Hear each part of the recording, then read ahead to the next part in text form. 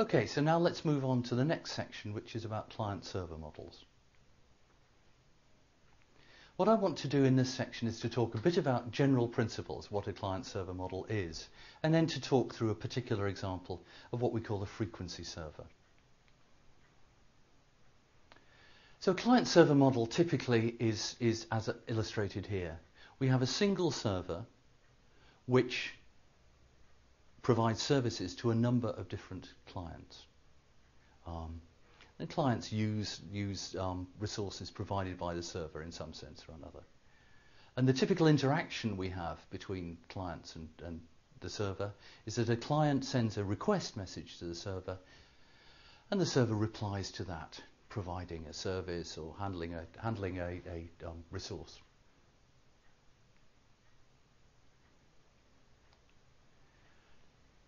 So typically this is a message passing interface, so the client sends a request message of some sort to the server, and a reply is sent back to the client.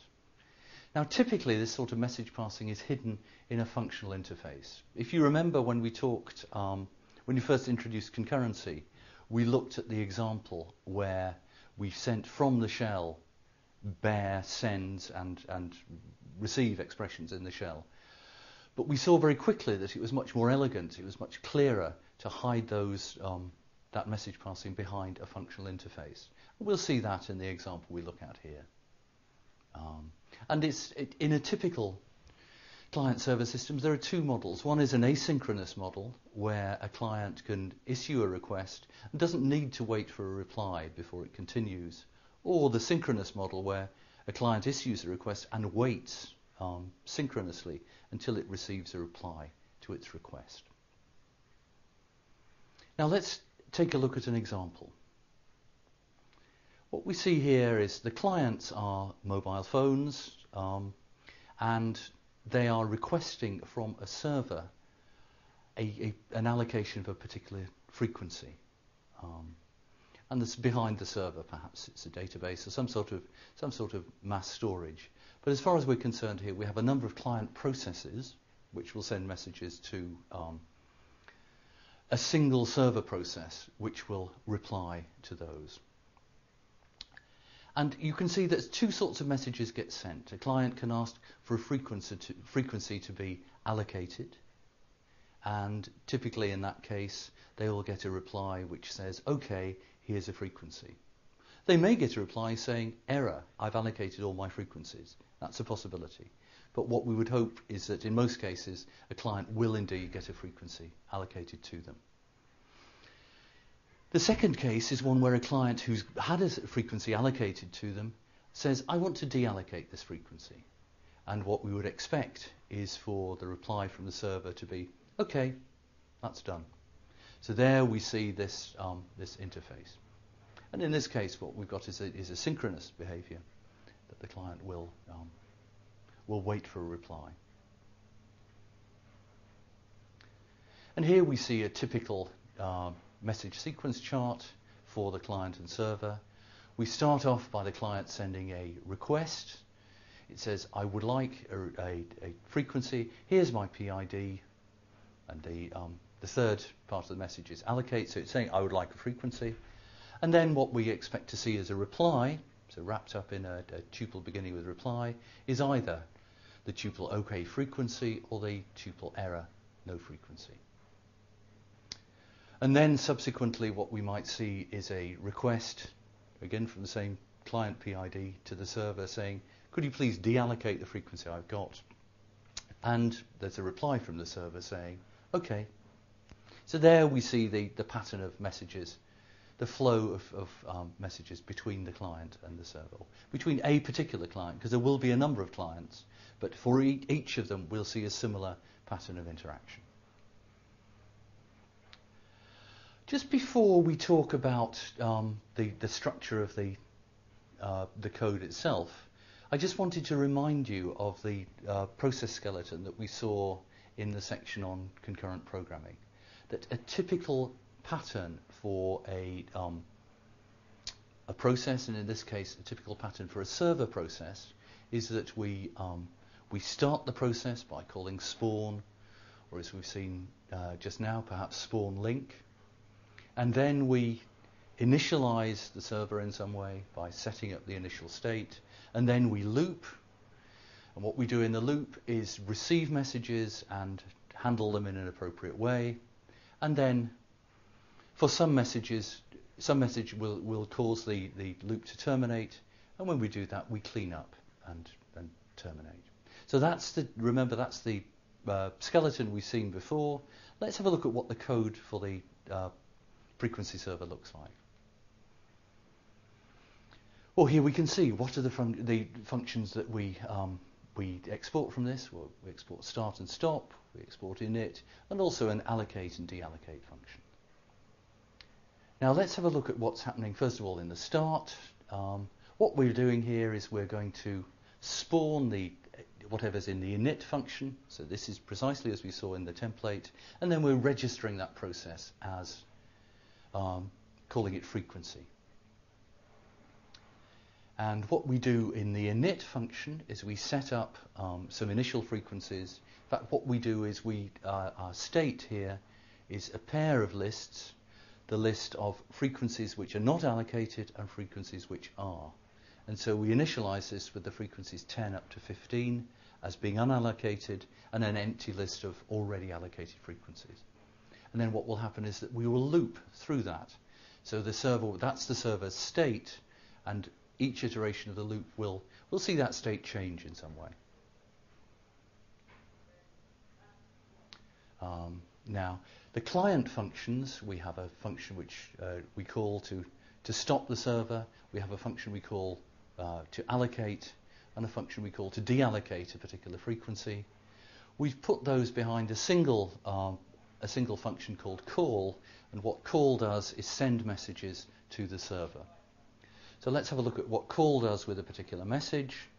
What it does is, whatever the message is, it sends that message wrapped up with the atom request and the PID of the client, together with the message, gets sent to the frequency server.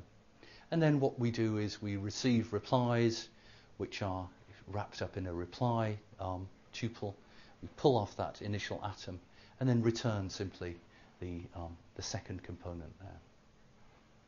So what call does is just send messages of a particular form to the frequency server and process the response. That's a synchronous call. We send a message and wait to receive the result. And the reply function, what we've done here is wrap up inside a functional interface, sending a reply message to a particular PID.